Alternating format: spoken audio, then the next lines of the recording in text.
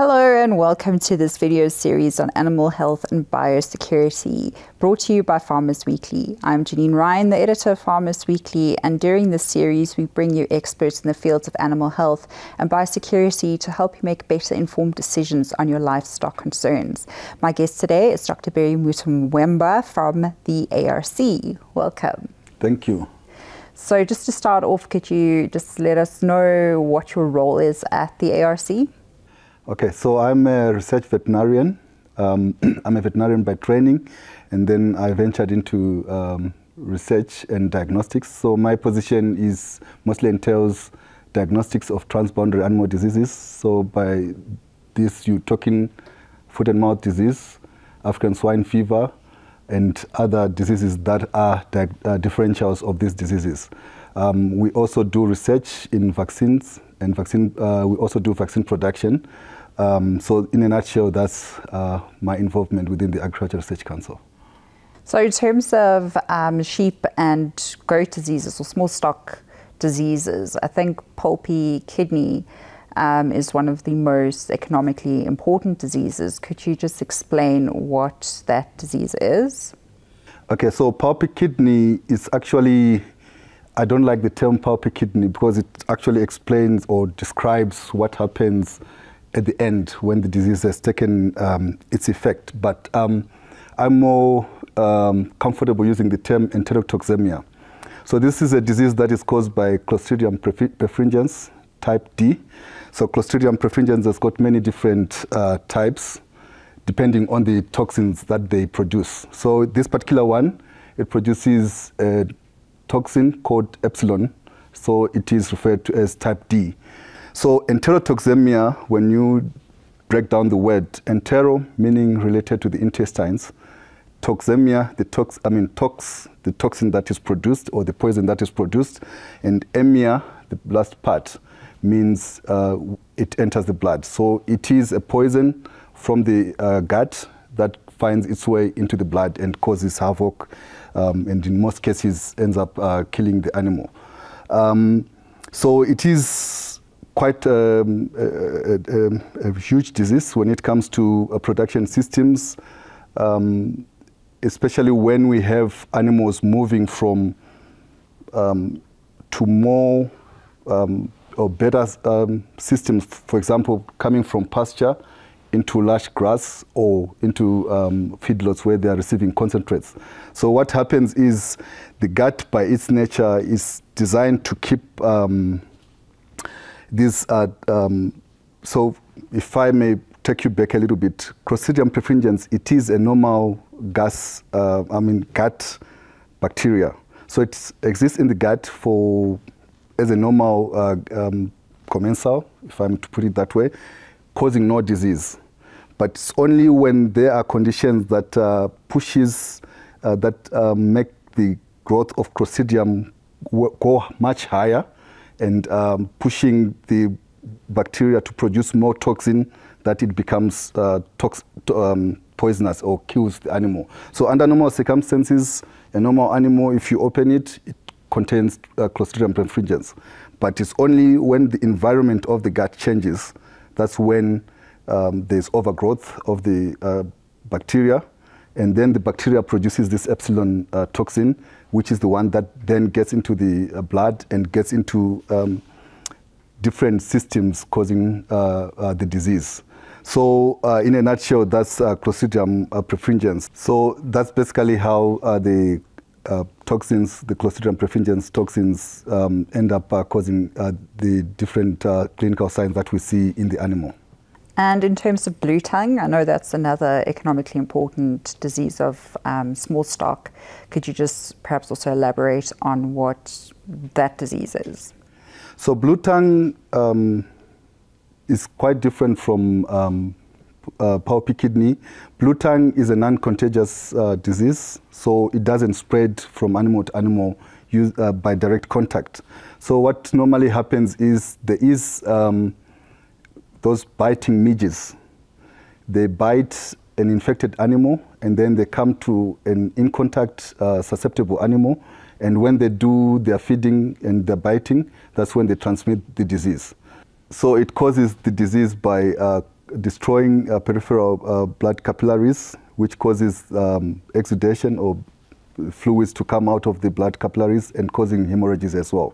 So with the clinical signs that you see, you mostly see the animal starts being feverish, and this leads to the animal not eating and eventually losing coordination and becoming recumbent.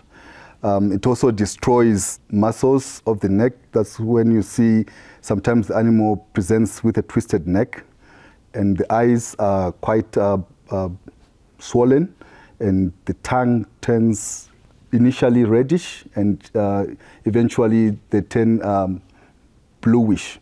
This hence the name blue tongue, and also has erosions on the tongue, and it also affects the feet, the hooves. So in the end, the animal becomes recumbent and it can't eat, it can't walk, and just lies there until death usually supervenes.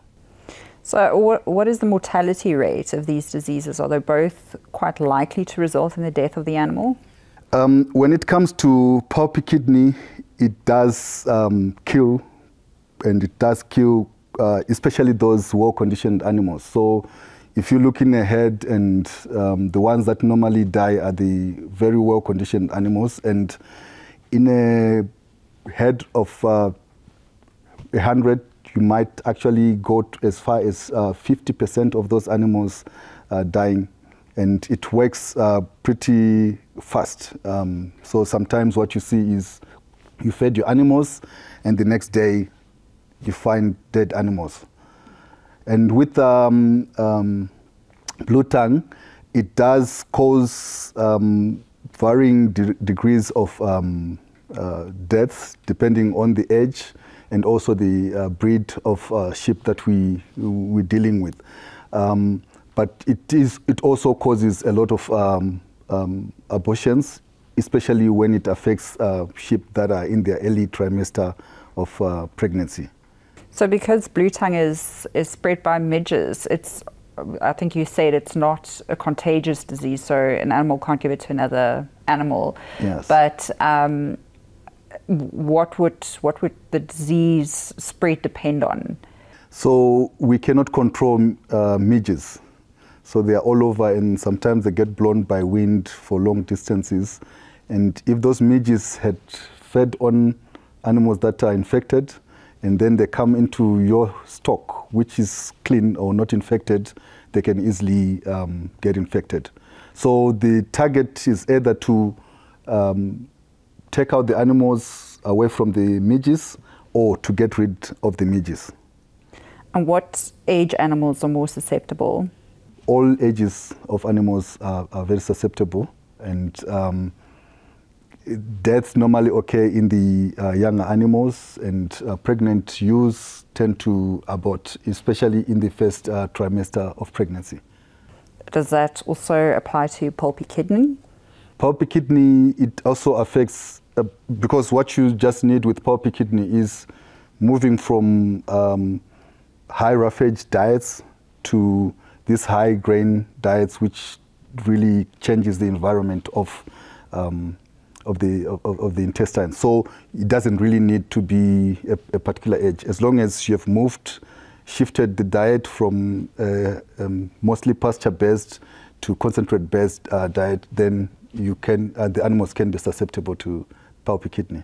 So if I am a farmer and I suspect that one of my animals has either pulpy kidney or blue tongue, what are the procedures? What are the first steps I should take?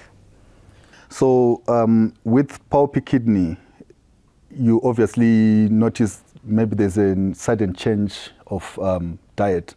And it's mostly this change from very high roughage-based diet to these concentrates. That's when these changes in the intestinal flora occur, leading to the overgrowth of Clostridia and consequent overgrowth of, overproduction of these toxins. So you have to obviously take the animals off those concentrates or the lush grass and take them back to to pasture, and do gradual introduction of either large pasture or the concentrates so that the flora of the stomach gets used and adopts gradually. If you do sudden change, then you're likely to run into problems. But if you do a gradual change, the flora also gradually changes, and it won't really cause any problem. So that's on pulpy kidney. When it comes to bluetongue is caused by biting midges, like it's transmitted by biting midges rather. So you either have to do one of the two, either take the animals away from the source, for example, take them from the flay and put them in enclosed places where it's proofed against these midges, or just find measures to dip the animal with a dip that is fly repellent, or alternatively deal with the culicoides itself, the midges, find ways of getting rid of the vector, which is the biting midges. So that's how best the farmer can actually start controlling. Because if you don't, for example, with pulpy kidney, if you don't withdraw the animals, and you're likely going to lose quite a number of those animals from pulpy kidney. And with bluetongue, if you don't withdraw the either the animals or deal with the source, the vector, which is the biting midges, then you're likely to have more and more animals affected.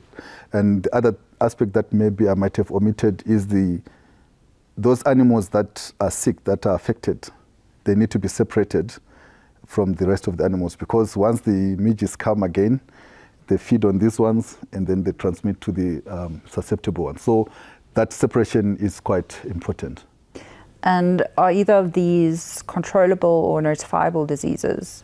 So bluetongue is a notifiable disease, but Clostridium perfringens is not.